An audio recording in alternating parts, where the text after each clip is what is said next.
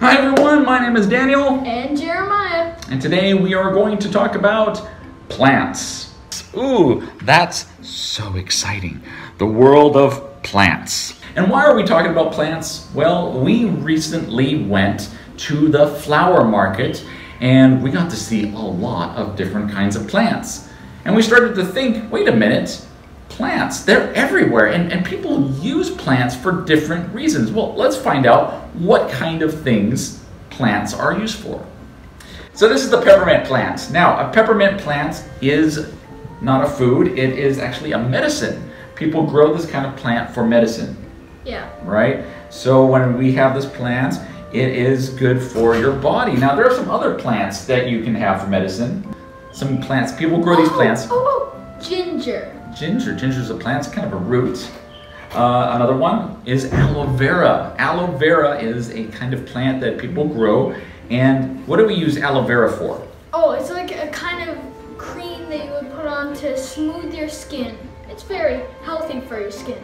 It's for smoothing your skin, but also when people get sunburned, they can take the leaves of an aloe vera and they can break it and you can put that on your arms or on your skin and it will help with sunburns, or when you cut yourself, you can put aloe vera on your skin. So plants, you can grow them for medicine, and many people, that's why some people go to the flower market and they find plants that they can grow in their garden or put in their house and use it for medicine.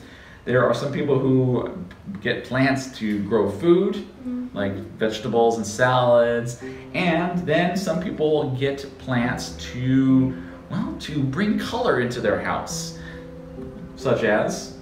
Like flowers. Flowers, exactly. So here are some flowers, right? Yep. And as you see, these are very colorful flowers, and people like to bring flowers into their house to bring color, and also something interesting about flowers, when you look at them, you can also smell these flowers. Smell it. Okay, some flowers smell very nice. What are some flowers that have a very good smell? Well, in my opinion, this is probably the best flower I've smelled. Yeah, what is that kind of a plant, first of all? This is a rose. Roses. And roses, they smell good? Yep. So this is a flower. Yep. What is this? Well, you see here, these are petals. Petals. Pink thing. Okay, good. Yeah, the petals. All right, so this is the petals and the flowers. Okay, what about the green ones? What are the green things called? Leaves. Say it again. Leaves. And what are the leaves for? To collect water. Yes, and how do plants grow? Oh, they collect the sun rays. Okay. Which give them, it's like they give them energy to live. There you go. That's right. That's what the leaves are for. The very bottom of the flower, the plant, is what? What is that? The roots. Say it again. The roots. The roots. And what happens in the roots? Well, the roots collect the water from the soil. Okay. And then they grow. And the roots can grow very deep, right?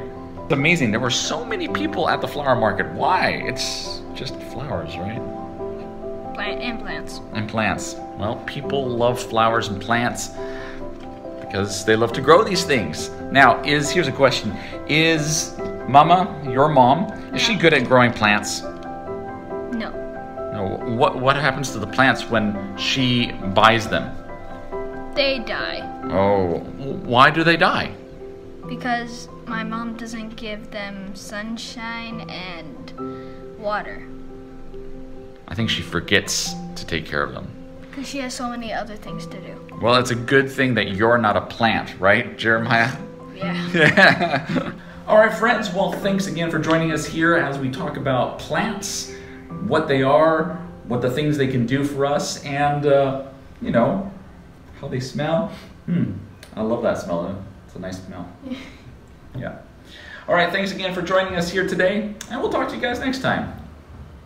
Bye. Up. Up.